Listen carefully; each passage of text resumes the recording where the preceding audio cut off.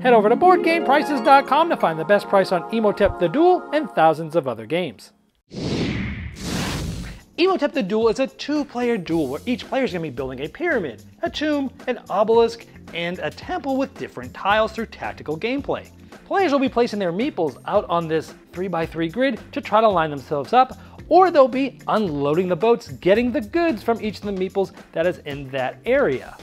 And each tile that the player gets will go in the respective spots in their player boards. Boats will then get refilled and play will continue. There's also special tiles that will allow you to sort of break the rules of the game for your turn.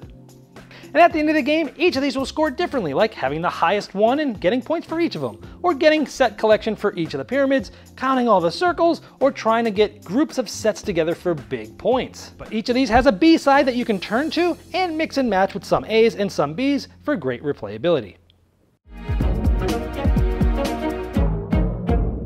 Hello my friends, it's the Game Boy Geek here. Imhotep The Duel took the original Imhotep and really streamlined it down to a very tactical two-player game that has simple mechanisms, but a lot of great tactics of studying the board, studying that grid, trying to figure out what they want, what are they going for, planning for future turns, messing up with their plans, with making them get boats and things off boats that they didn't want to screw them up. It's such an interesting thing because it's such an easy game to play, but man, is it cutthroat. It's fun to mess with each other. It's fun to kind of like work up these set collections. You get those cool special action tiles that add some spice to the game. You get the replayability of the different tiles that score different ways on the A and B sides. It did feel like a smaller but better version of Imhotep in my opinion. On the negative side, the theme is very abstracted. It's pretty much themeless. If that bothers you, this might not be the game for you. And it can be pretty aggressive by messing with other players. If you don't like having your plans thrown out, this might not be for you either. It might be too aggressive, but I loved it and it got a saxophone serenade and made it to my gaming library.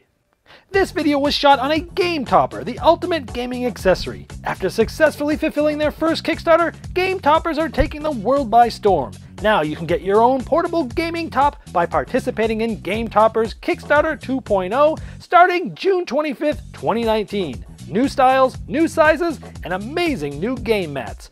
Go to GameToppersLLC.com to enter a full Game Topper system valued over $1,000 to also bring you to the Kickstarter project page and to late pledge.